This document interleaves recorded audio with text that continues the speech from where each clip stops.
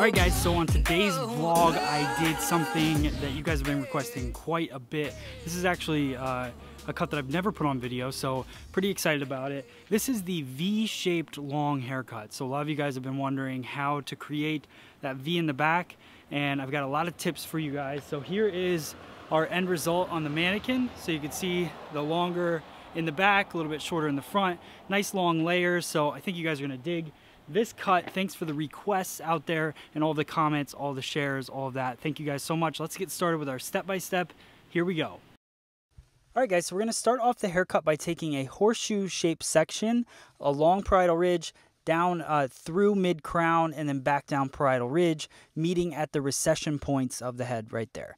So very simple sectioning. That's the one thing I love about this technique, is that we have basically two sections, the top and the bottom. So we're going to start by taking our diagonal back partings and then over directing it straight to the front of the face, straight out, which you can see in the bottom left hand corner diagram that we're bringing it just straight out. Finger angle is parallel with the face. So if you wanted to create different angles, you can definitely play around with that, but I like to keep it pretty standard, especially with medium density hair.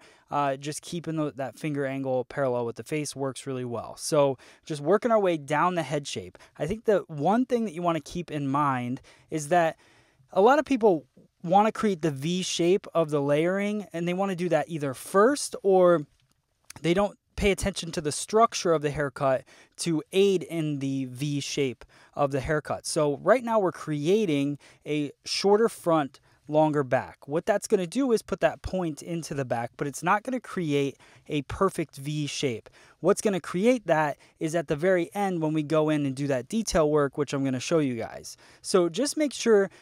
My thought process is, let's work on the interior of the haircut first. Let's work on the layering. What we're doing now, we're removing weight from the interior, creating our layers, and then that makes the perimeter detail work very simple because we're not working with so much weight. So my elevation is nice and high, medium level, let's say, fingers parallel to the face, and just working those sections back. Stationary guide, like I said before, so each diagonal back section, we're working more vertical at this point, but just working my way down the head, over directing everything over until I run out of hair. Once I run out of hair, there's nothing left to cut, and my line is created at that point. So this is the last little bit. You can see that I've shifted how I'm holding the scissor in my hand. I've talked about this on past videos, but it's really just as a comfort thing so I don't have to twist my wrist too much. Now we're going to work on the top. This is a key part because I think what we want to do is we want to remove a little bit of weight from the top so that it's not sitting on our outer perimeter line, so we can create a better line easier. Plus I wanted to create some layering throughout the haircut. So my goal is to push as much weight as possible to the back of the head. So I'm over directing everything towards me, over top of the forehead, and cutting a horizontal line parallel to the forehead in the front. So that'll give me my shortest point in the front and pushing the density heavier into the back point of the haircut. So real simple, just about 3 sections, over directing them to the same spot. So completely working with stationary guides. My guideline came from just the corner recession point from the previously cut section, just in case you guys are wondering. You can see that V shape. You can see it with the wave, how it kind of stacks up in the middle and gets longer to the very bottom point in the center back. Now we're just blow dry, quick flat wrap, quick iron work, and then I'm going to go through and do some dry detail work in the haircut. This is a great haircut for just getting a guest in and out of the salon, but with a lot of detail. So we do the wet cut. Now I'm going to go through detail and do some point cutting. What we've talked about before in past videos as well is that point cutting is the best way to just remove some bulk from the edges. It doesn't mean we want to change the haircut. So I am taking a vertical section, but you can see my over direction and my elevation is the same as I cut it when it was wet. So I might be taking a vertical section now, but there's really no difference. Vertical is working with the density of the hair and a lot less with the shape. So I'm going in here, just removing some of that density, lightening up the around the face and the layers. So the one thing that I want you to notice in my point cutting is that my steady blade is what is going towards my fingers. So the blade that's in motion is staying away from my finger. That allows me to not cut myself when point cutting. So best trick for that is to just take your scissor, point it away from you, and then point it back at you. And that's how you should hold your scissor to do this type of point cutting. We're doing a pretty deep point cut, but keeping the scissor very vertical so that we're not removing too much bulk. I'm not trying to change anything, just softening the layering in the haircut. So you can see that V shape come into life.